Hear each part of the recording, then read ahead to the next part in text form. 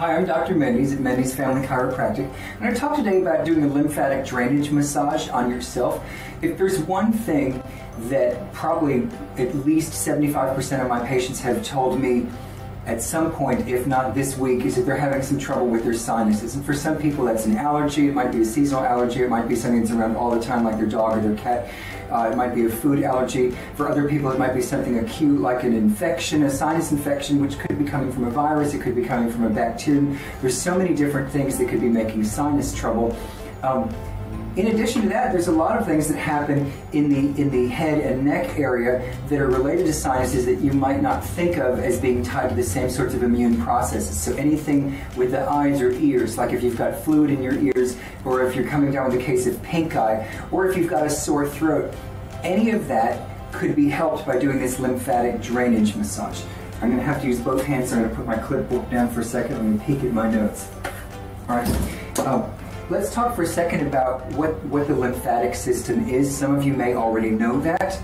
Others may have never heard of it before. But the lymphatic system is part of your circulatory system, except instead of blood flowing through it, your lymph flows through it. Lymph is basically like the water that your blood cells are floating in. So if you take blood cells out of the liquid, that liquid that is remaining is called serum if it's in a test tube, but to be tricky, if it's in your lymphatic system moving around, then it's called lymph. Technical enough for you? Okay, so your lymphatic system helps drain gunk out away from areas of the body. Every cell in your body is being bathed all the time by this clear liquid lymphatic flow. Up here in the head, down in the toes, it all comes back into the central trunk area, gets worked into the bloodstream, then the kidneys and the liver can filter out any of the gunk that needs to be filtered out. It goes back into the bloodstream and all goes again and again in a constant, never-ending, miraculous process.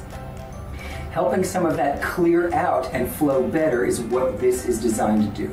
So imagine lots of tiny little vessels, like little tubes coming from the top of your head, down through your face, down through your neck, and coming down into your trunk here.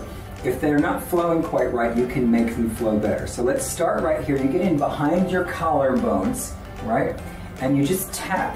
I like to tell people, imagine that this is like a sink with a clog in it, and you're plunging it with a plunger. So, but please not that forcefully, okay? You just tap, tap, tap, tap, tap, tap, tap, tap, tap. That's probably about long enough. And then you start massaging your head and neck. Now this is not a massage for like a deep tissue muscle massage. This is a very light, very low pressure, gliding massage. I am probably going about twice as fast as we should here, but that's because I'm never able to slow down enough to do a good lymphatic drainage. Imagine if you were going to wipe raindrops off of a glass very slowly in slow motion. That would be a good speed and level of pressure for lymphatic flow. You get your forehead, you go to your cheekbones. It's a good thing I'm going fast because you get really bored by halfway through watching me do this. But you go across your cheeks, do about twice as many times as I just did.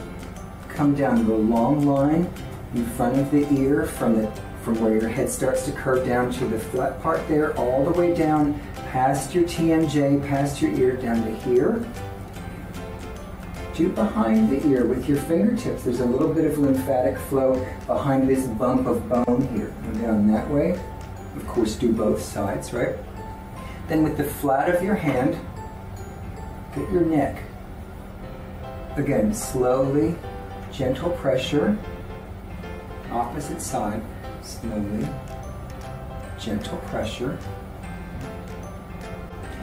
Again, you should do that for about twice as long, maybe even 3 times as long as what I did. Then you end with the same thing you started with. You tap, tap, tap, tap, tap, tap, tap. So if anything that's flowing along in there is not flowing well, you're kind of giving it a little extra shove and forcing it to get down into your trunk ribcage area where it will get back into proper circulation with the rest of the body.